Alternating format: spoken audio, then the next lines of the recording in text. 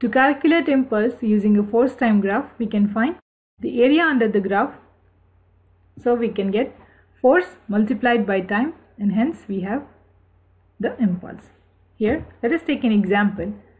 The graph below shows the force which acts on a 7 kg object over a time interval of 8 seconds. So we have constant force of 4 Newton acting for the initial 4 seconds, and then it increases uniformly to 10 Newton over the remaining 4 seconds.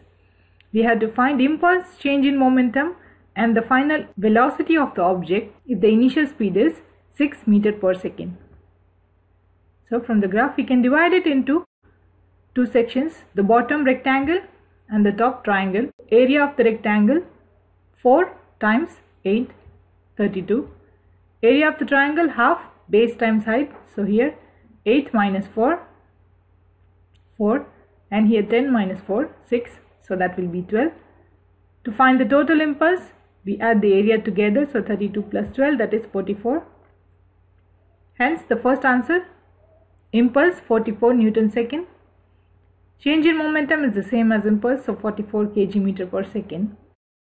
And to find the final velocity, we can use the expression for change in momentum is m v minus u.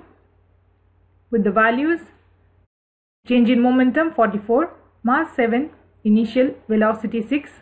Open the bracket, rearrange, simplify, we get speed as 12.29 meter per second.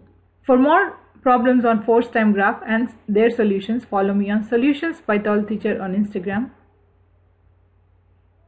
Like, comment, share and subscribe to my channel. Stay tuned for updates.